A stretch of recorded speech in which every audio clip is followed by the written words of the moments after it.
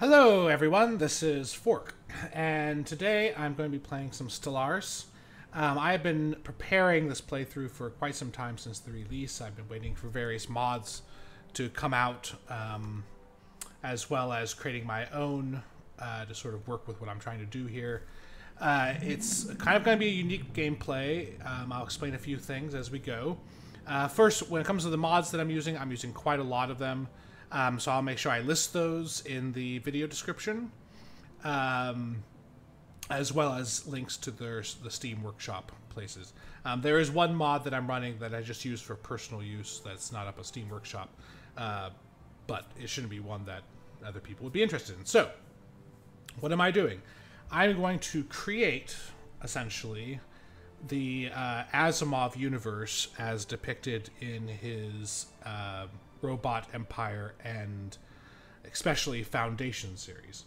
How I'm going to do this is, rather than actually just sort of creating a static universe, as we already know, I'm going to sort of create it organically.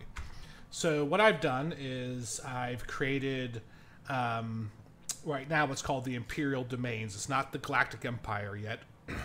So it is right now an enlightened monarchy that will eventually change into more of a decadent empire type thing as it gets larger. But right now it's an enlightened monarchy. I'm using name lists from Asimov's books. So right now the first emperor is Cleon Entun, and everyone should be the Entuns at this point. And as we go, we'll eventually sort of create sectors which will represent the sort of sectors that are in the Foundation series, and then eventually break them off into vassals and let them become independent. So the Foundation eventually will become independent. Calgon, Anacreon, all those sort of areas will become independent as we go. It's going to sort of happen organically, though, so it's not going to match perfectly. I do have sort of set aside what the sort of galactic map is supposed to look like in Asimov's books, and I'm going to try to recreate that as we go. So as I create new colonies and such, I will be naming them in as close to the location where they are in relation to how Asimov places them. So right now, for instance, we're starting on Earth, but eventually we will head towards the core, the galactic core, try to find a very large, maybe Gaia or continental world, and name that one Trantor, and then eventually we'll move the capital to Trantor. I have installed a mod which lets you eventually develop city worlds, like Trantor or Coruscant from Star Wars. So eventually Trantor will change into a city world. But that's all going to happen sort of organically as we go.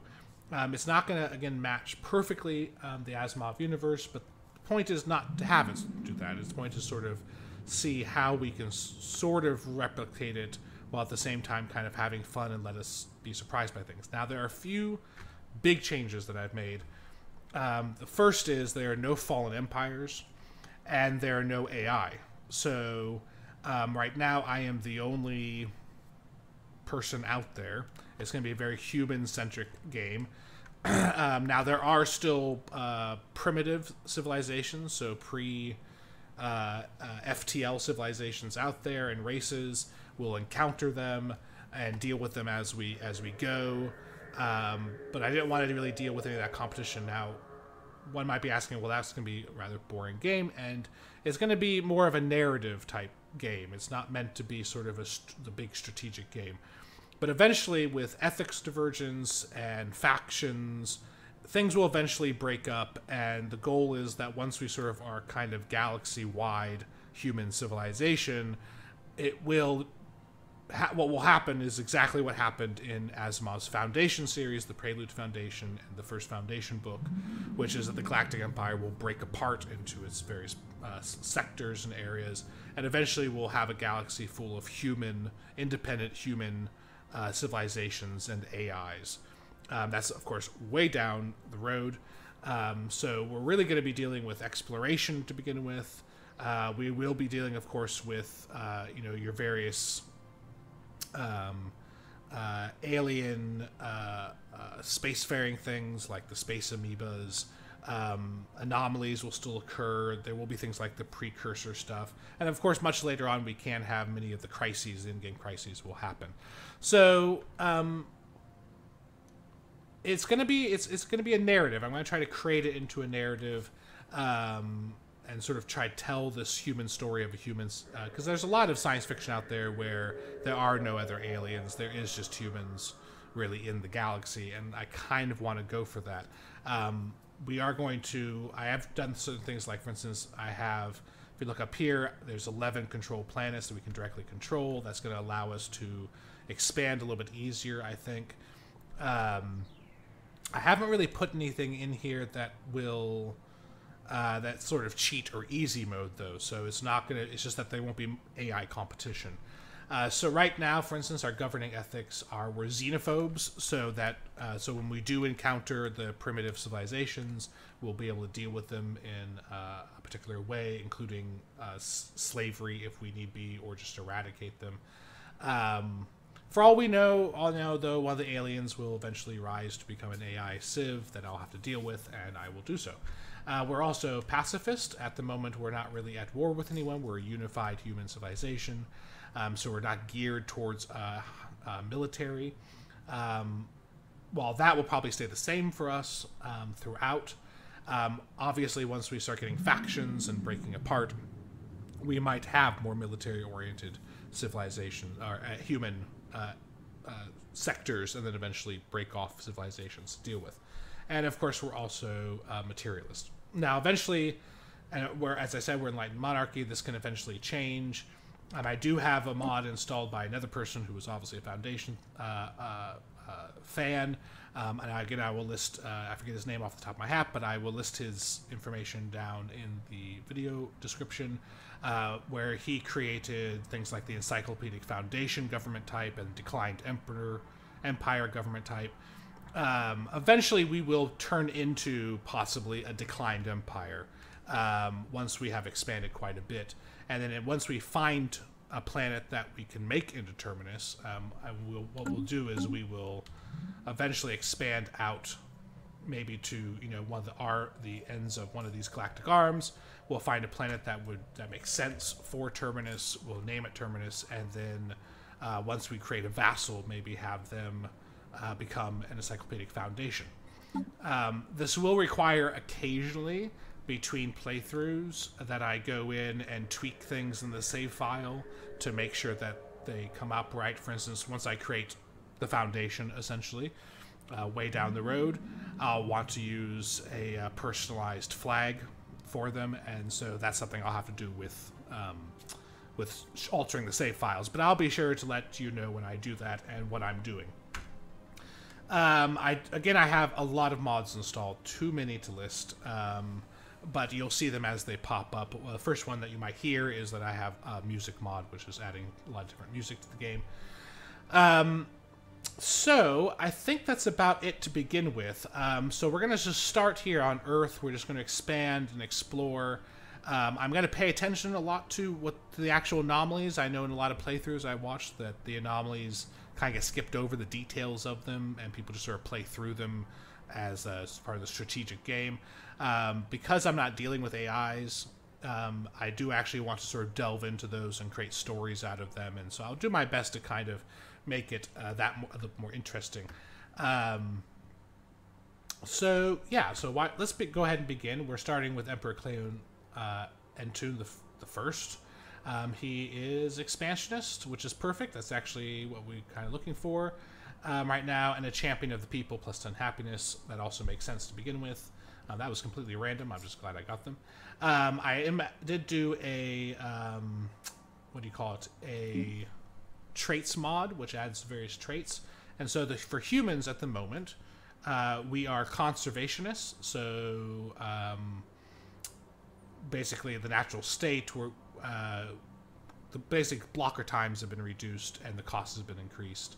The time has been increased. To clear blocks, this will create, because I do tend to find that clearing blocks is really easy and cheap, and so this will sort of balance that out a little bit. We're also individualistic, so that will allow us for a lot of ethics divergence, which is what we want, so to create factions. We are also industrious, which makes sense for humans, and extremely adaptive, which I tend to find would make sense for humans because we tend to be very adaptive just on our own planet, which has almost every biome you can possibly think on it. So, and we have a continental preference, of course. So right now, that's our traits. Is the conservationist one, which we saw here in the government modifiers, conservationists, which is going to make it more difficult to do that. There are a lot of other, like for instance, I have the civilian trade mod, so once we have a colony, we'll kick up with that. And then there's our current demographics. So let's go ahead and see who we're dealing with our leaders. We'll go ahead and put our science ship, the ISS Iwamoto, run by Publius Pulver, who is leader lifespan 25. Perfect. We'll give him passive stance and go ahead and have him start surveying the system. Put on normal speed for now. Our construction ship, our fleet, the Doolittle, O'Hara, and Mitralexis. Let's go ahead and hire an admiral. Let me see, Gilmer Munn, Malo, Arcadia Lurin. Let me see, gale speed, aggressive, and adaptable. I like gale speed. That's a really good one for an admiral. So let's go ahead and put them in command. Admiral Moon, you are now in command. Earth itself. Let's look at Earth. So, Governor London Gruber. Oh, good. He has the foods trait, so hydroponics is good. Edict list, doctrine, specialized crafts, refit assembly yards to field. Experimental designs, minor efficiency loss due to non-standard parts. So interceptor. Oh, I'm sorry, because I have more ship classes, a couple mods that add more ship classes. But right now, I think we're just going to infrastructure projects. Ignore the edicts for now. Let's look at our surface. Not that bad. Size 20. We can clear those things out. Let's go ahead and how's our food? 3. So we'll go ahead and build. Oh, we have a new heir, Crown Princess Kalia and Tun. Fantastic. Let's go ahead and build a hydroponics farm there, and we will build a basic science lab there. Here, let's do.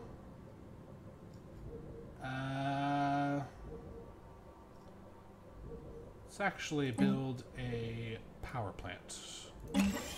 There, that'll get us started with that. So that's our Crown Princess. Now our research. So, Elvet Selden.